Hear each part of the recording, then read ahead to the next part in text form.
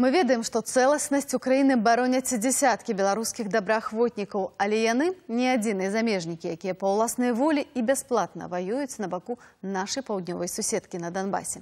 Збольшага яны прафесійныя вайскоўцы, чый досвед моцна дапамагае на гэтай гібриднай вайне. Мой калега Антос Тележнікаў паразмаўляў з Бенам Фішером, аўстрыйцам туніскага паходжання, які бароніць Украіну. Адкуль твае бацькі? My mother is from Tunisia.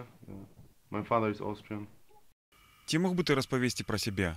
I'm from Austria and I'm in Ukraine since 2014, September.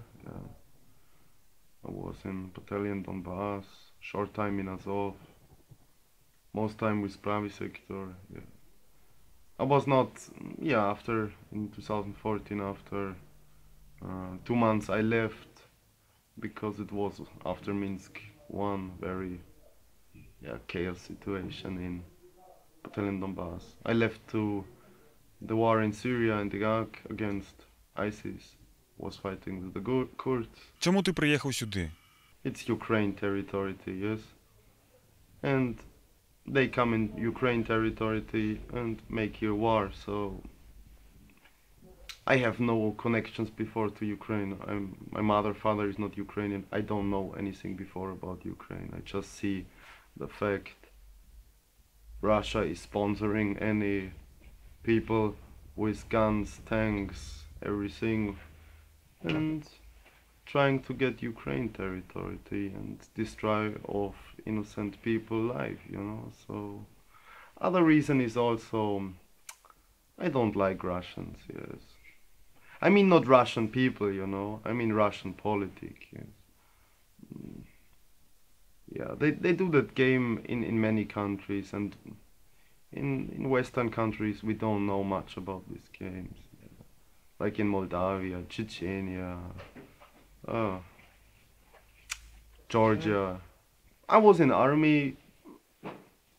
I did not see my position in civil life. I see there is wars going on. And if you decide to go there as a volunteer in a war, you think about who is good, who is the bad man. Yes? So I decided to go on Ukrainian side, and I cannot join the Ukraine army. А што наконт правага сектору? Расійская прапаганда кажа, што людзі адтуль фашыстоўцы. You can see here on this flag, yes. If you see it, we have here the symbol of the Nazi fascist time, and we're just doing such things because they are making this stupid propaganda that we are Nazis, and we're just joking about it because it's stupid what they say that we are Nazi fascists. I think I don't look like a Nazi fascist, and right sector has absolutely no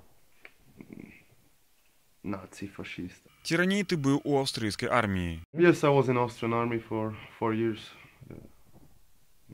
Mountain infantry. The Ukraine army is also honestly shit, yes. They have no training, no structure. They just get like a piece of meat, their gun, and go to the front, yes. And in our organization it's the same problem. We have many people who are motivated, want to fight for their country, but you cannot fly a plane if you are not a pilot, yes. So for me, for him, if you was before in the army, if you was infantry, it's very helpful, yes. Because you know your system, you know your work, you just need to learn. The other guns here and Soviet guns are not very difficult. Што ты думаеш пра замежнікаў, якія ваююць за сепаратыстаў? In DNR, LNR, I know there's many people from other countries, many from Europe, America we have there.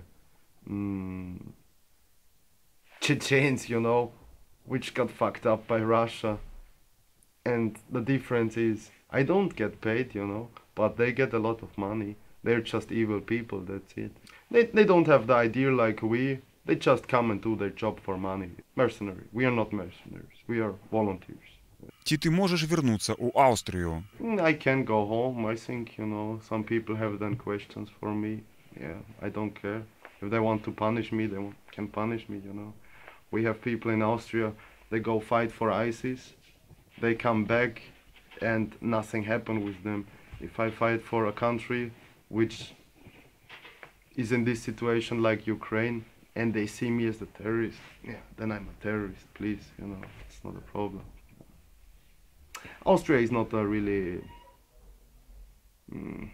it's not like Belarus, you know, where police and government can destroy your life so easy. We have a normal law, rights, can talk about things, yeah. Якія ў цябе планы на будучыню? Ці ты хочаш застацца тут, ці як? You know, I hate this shit with Minsk.